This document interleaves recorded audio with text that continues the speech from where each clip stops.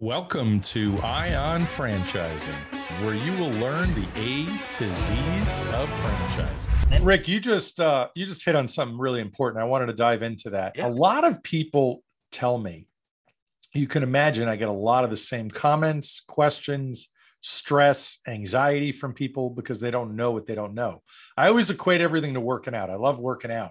And I tell people, if you've never worked out or you haven't worked out in a long time and you go to do 10 push-ups, you're going to be straining. It's going to hurt. It's going to hurt. It's just like starting this process. In the beginning, it's going to hurt. There's a lot of stuff you don't know. But a lot of people mention competition. Why? They're scared. I can mention any franchise. Oh, there's so much competition. How do you know? But in your case, you're helping them understand who the competition is.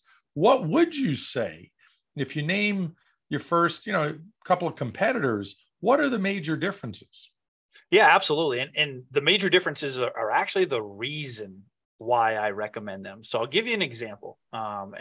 Is it okay if I share names of some of my competition Sure. on here as well? So when I have that initial conversation, with an individual, I want to understand what their background is too, right? If they tell me that they have worked in the IT space for 25 years, and they love working with computers and they love working with the customer directly, because when they are able to fix a problem or a frustration, they love the look on their face when they resolve it.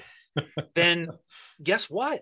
We might not be the best brand for you. Why? Because we're going to do help desk for you. We're going to do, statistically speaking, we're going to do 90% of the IT work we're going to do for you.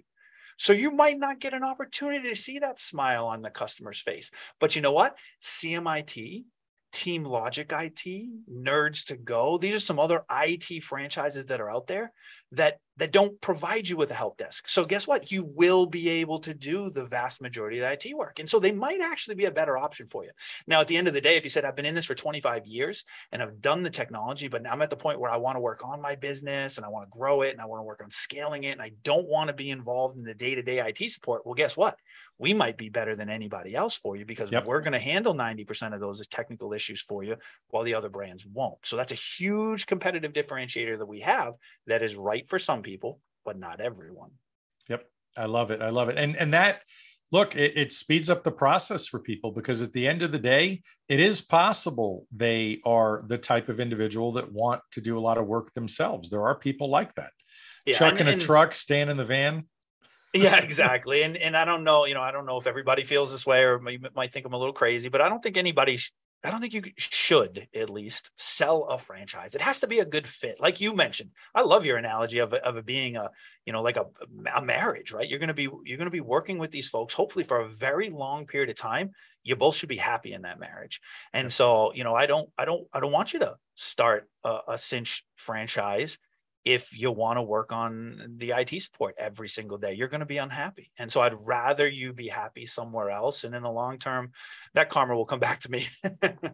Thank you very much for listening today. Please like, follow, and subscribe. This is Lance Graulich. Until next time.